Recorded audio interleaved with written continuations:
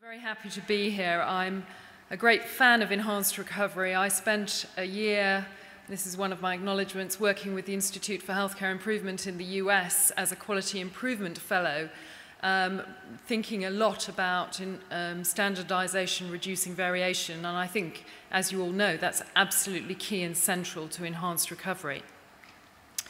I'd also like to acknowledge my ELPQuick study colleagues, and I'll tell you about ELPQuick in this talk, particularly my colleagues from the Royal Surrey Hospital, where Mike is, and the other colleagues who've worked with me on this program, and to the Health Foundation for its support in my quality improvement work, and for the ELPQuick study support. ERAS for emergency general surgery. Well, Mike has alluded to some of the problems. So can it be done, and do we need it? Well, I've been interested in outcomes of emergency general surgical patients for a very long time, since the early 90s probably, when as a junior doctor I did an audit, and I was absolutely appalled at the mortality. I was seeing mortalities of around 40% in patients, and yet nobody was talking about it, and there was no research. In 2011, my colleagues and I published a study in the European Journal of emergency laparotomy, 125 consecutive patients, and that showed an average mortality of 17.5%. But again, this very high mortality in the over 80s, this is 30-day of 40%. The editorial that accompanied this paper said, well, it's an interesting study, but it's a small one-hospital study. We need some bigger studies. I then went off to the US, thought about how we might improve outcomes for these patients, came back and had a chat with a guy called Dave Murray at a meeting. And then with 3 other colleagues, the 5 of us founded a network because there was a huge amount of interest out there in this problem. We called it the Emergency Laparotomy Network UK. We wanted to set up a resource for spread of ideas and good practice to attract champions and collect data.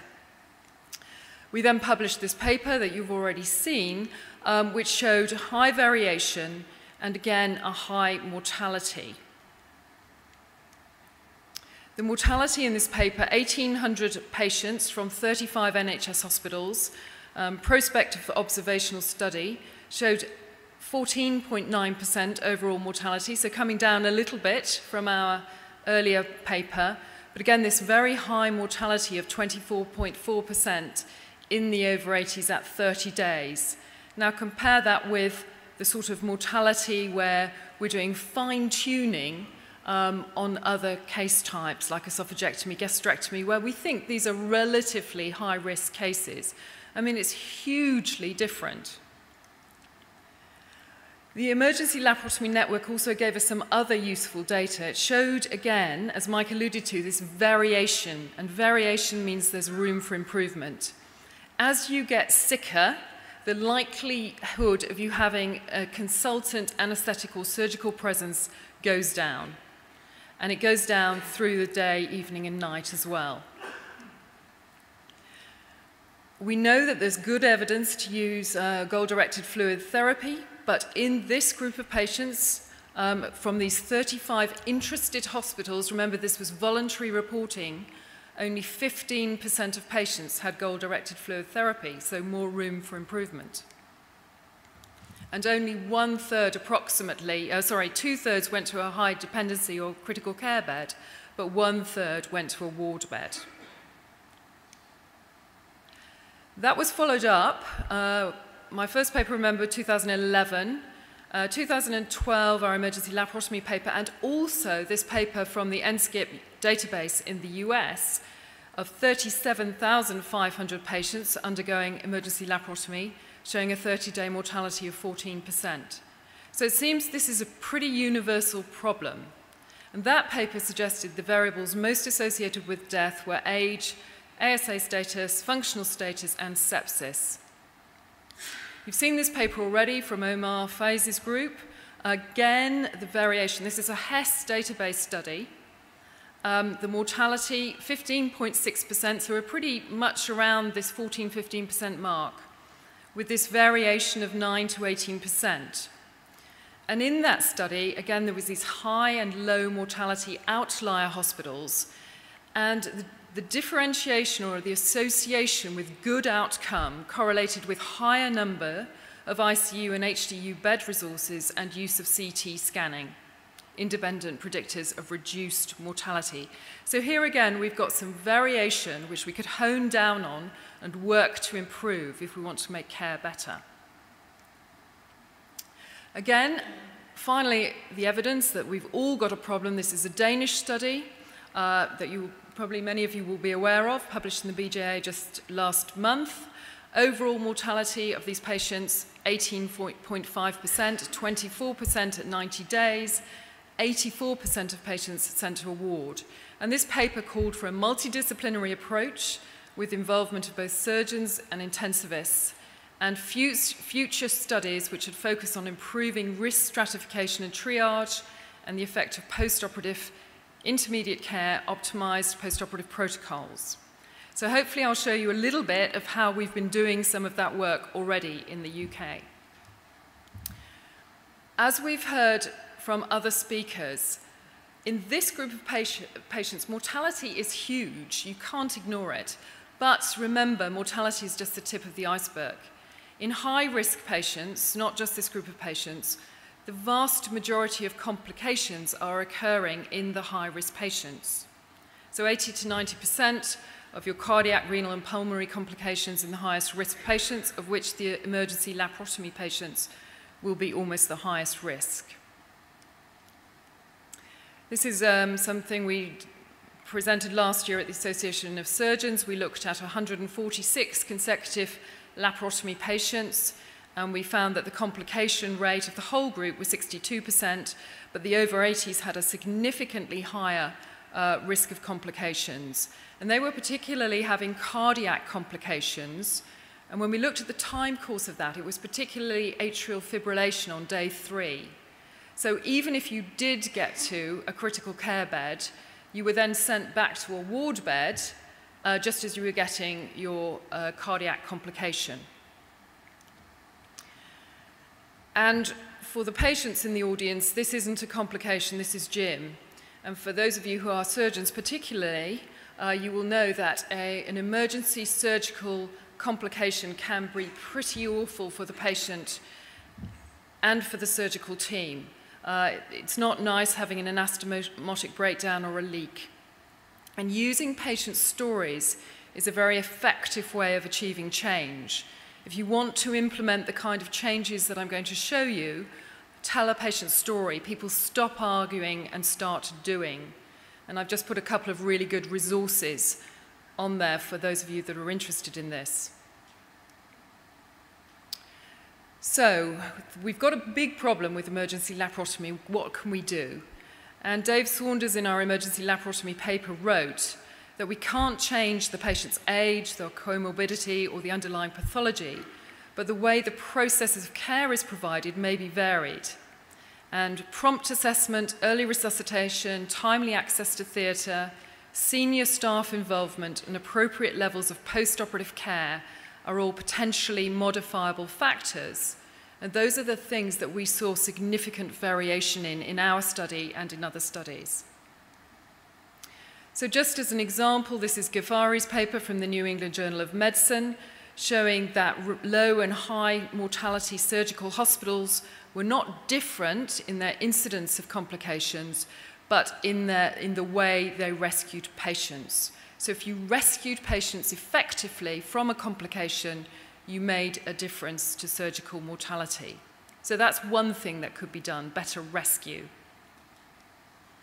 And Ghaffari and colleagues suggested that there's this domino of complication that leads to death, and high mortality hospitals are not as effective in rescuing patients once they develop a complication.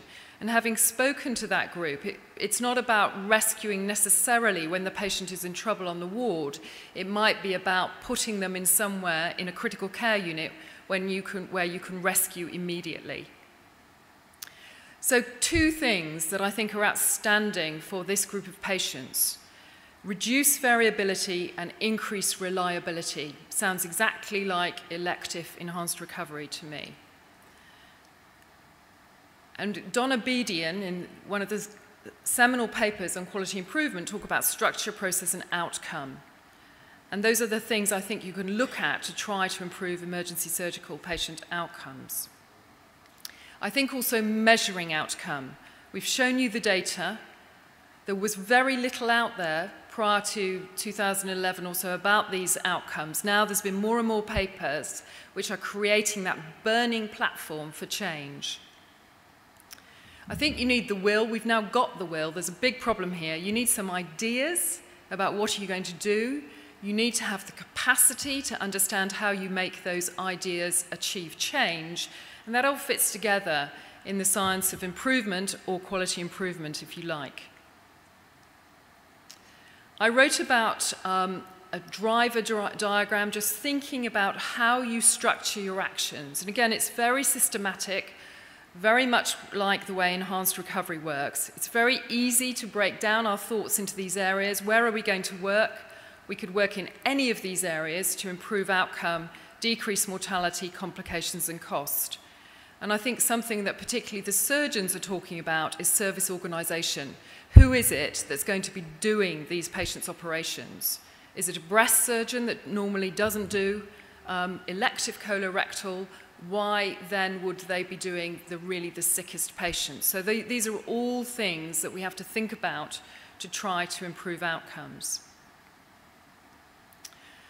So I very much like this diagram taken from this paper in the American Journal of Surgeons, suggesting that on this side, on your left side, our traditional approach is we have a diagnostic delay, then we have an operative delay while we wait for the CT scan. There hasn't been a sense of urgency about dealing with these patients. We then take them to theatre. We use vasopressors to keep their blood pressure up. We put them in ICU, wait for the multi-organ failure and possibly the early death. And we need to change that around and create a real sense of urgency, managing these patients differently, thinking differently about the surgery, active ICU admission with ongoing resuscitation. So you may have seen this diagram before. I use it a lot, originally from Terry Borman at the Mayo Health System, about how, and I know that this is not about enhanced recovery, about how often we all work as doctors in our variable autonomous way. And if we can standardize care, we know that it can improve outcome. It certainly makes it easier to measure, and we can then work on areas to improve.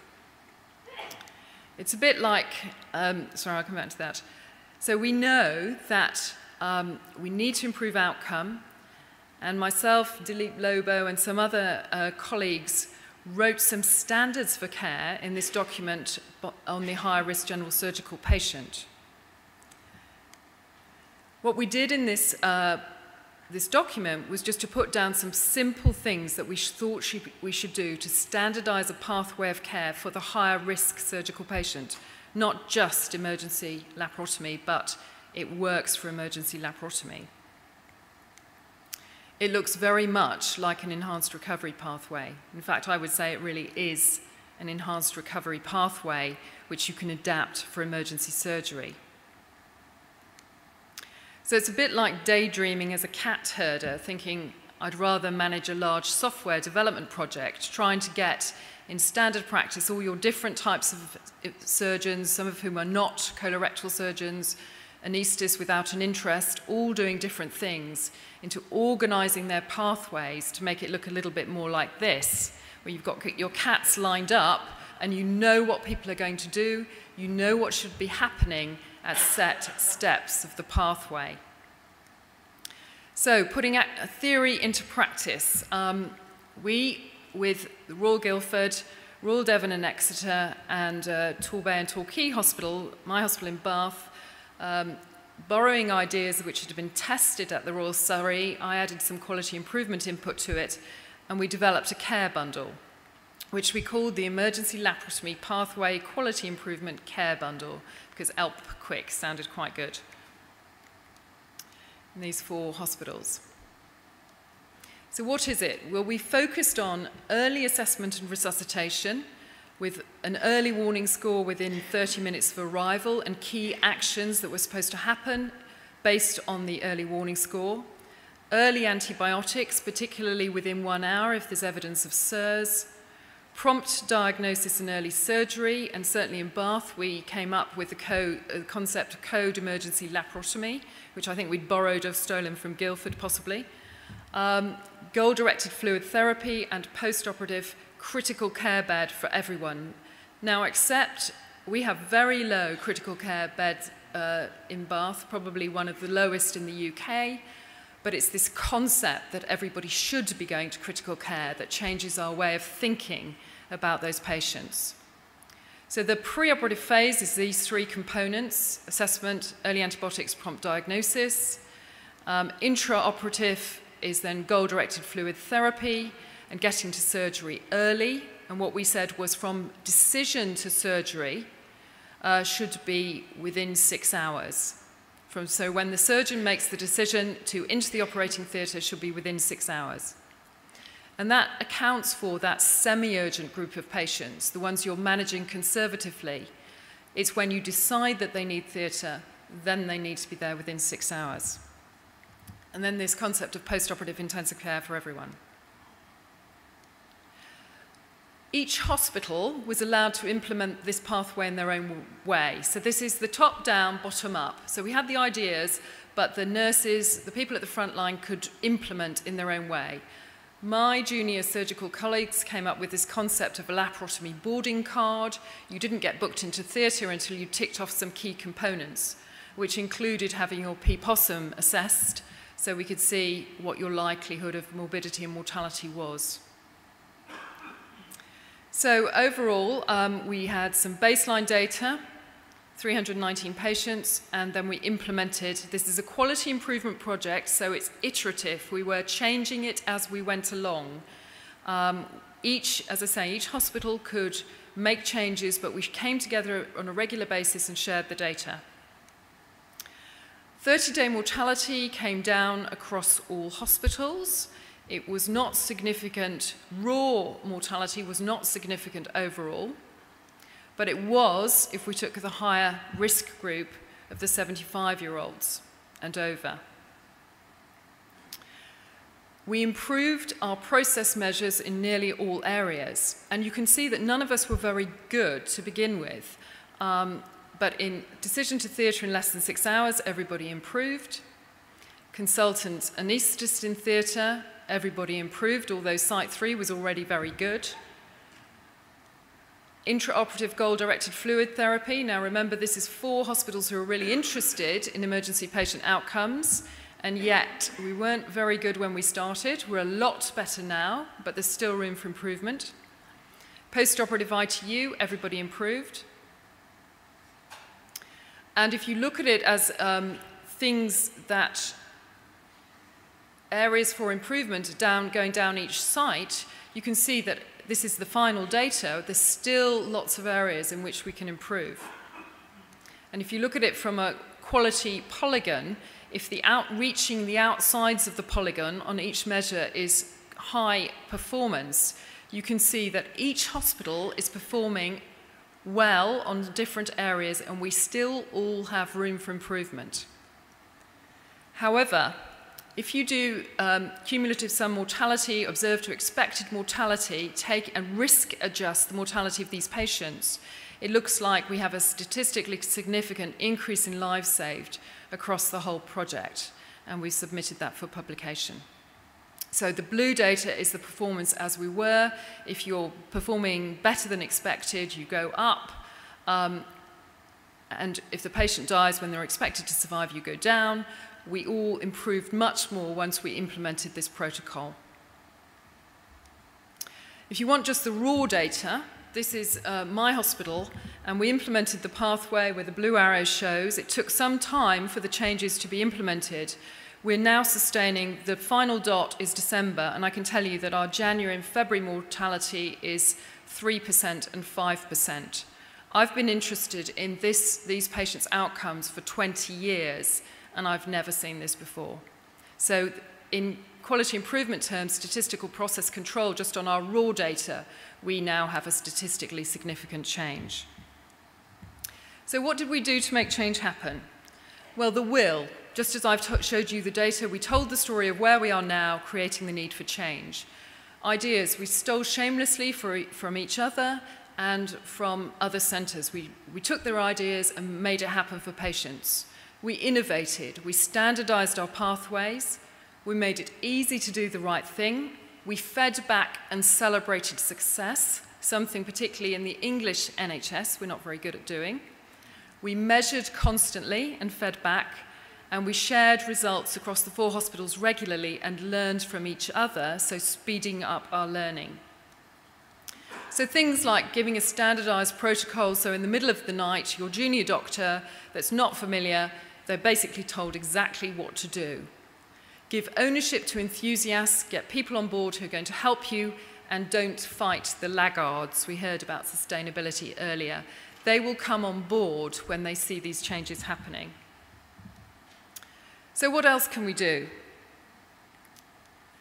Well, I think we need to think about the time. This is a paper from 2003 showing the temporal patterns of postoperative complications.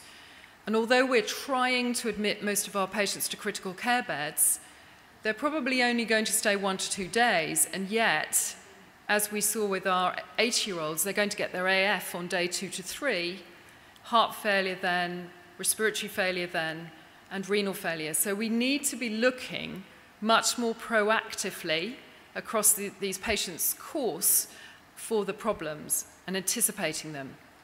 And that can be done really simply with, again, using things like early warning scoring, just keeping a high index of suspicion that these patients are going to get into trouble when they're back on the ward. You've heard about proactive care for older people. I think in these emergency patients, many of them are elderly, they've been septic, they're really very high risk, and so getting care of the elderly physicians involved is one of the next things I would like to do. I apologise, some of you will have seen this slide before from the National Emergency Laparotomy Audit in the UK, but what will improvement look like? At 15% mortality, if we could bring those high outliers down, we've got 7,500 deaths. If we can bring the best 25, if we can get that mortality to the best 25% of hospitals, we save 3,750 lives. If we can get to 5% mortality where we currently are in Bath for everybody, we'd save 5,000 lives. So 5,000 lives is 1.5 London buses per week in the UK of patients. What else are we doing? We have funding, NIHR funding for £1.5 million for a big study looking at perioperative quality improvement for high-risk patients, led by Rupert Pearce, who many of you are familiar with. I'm the quality improvement lead, and we're basically trying to get people using basic quality improvement methodology, feeding back and seeing whether we can replicate some of the things we've seen in ELPQuick across 90 hospitals. As Mike finished with, I'm going to finish with sepsis. This is a story which, you know, the names, the dates, the details have been changed, but I would challenge you that this sort of thing couldn't happen in your hospital. A 68-year-old lady admitted as an emergency surgical admission with acute abdominal pain, arriving at 11 o'clock. She had her observations carried out, but they were very busy and an early warning score wasn't added up. She was first seen by a junior doctor, a very junior doctor, at 2 a.m. She appeared more unwell, but a repeat set of observations was not performed until 4 a.m., and the respiratory rate and conscious level were not documented. The next set of observations at 8:25 showed her to be tachypneic, tachycardic, and hypotensive with an early warning scoring of 6. The team swung into action, and a blood gas was taken, which showed severe metabolic acidosis. She had an emergency laparotomy 2 hours later, which showed a gastric perforation and peritonitis. She required extensive support on ICU for multi-organ failure and subsequently died. So the point of that story is it doesn't matter how good we are at our pathways, how good we are at our surgery and our critical care, if we're not picking these patients up as they come through the door, people aren't thinking about sepsis, they aren't thinking with urgency, then we've missed the boat. Some data from Scotland, from patients presenting to emergency departments in Scotland. Only 71% had an early warning score done, so we're not alone. 34% of those had severe sepsis. Only 21% had blood cultures. Only 32% who needed it got IV antibiotics, and 70% IV fluids. So the defect in that study was 18 to 74%. So we all have room for improvement. So finally, I would say improving emergency surgery requires reliability and standardization of the care pathway. Reliability meaning that we think about sepsis, we give the antibiotics, we do the goal-directed fluid therapy even though it's 3 o'clock in the morning. So I would suggest this can be done, and early results show improvement which may be significant. Standardize the pathways of care. Don't forget teamwork and communication, very key with emergency surgery patients, and create this sense of urgency. And as Don Berwick at IHI said, reliability means keeping promises to patients. I think all those things add up to ERAS for emergency surgery. So finally, some words from William Forster. Quality is never an accident. It's always the result of high intention, sincere effort, intelligent direction, and skillful execution. It represents the wise choice of many alternatives. And I think that we can do quality improvement for emergency surgery and make a difference. Thank you.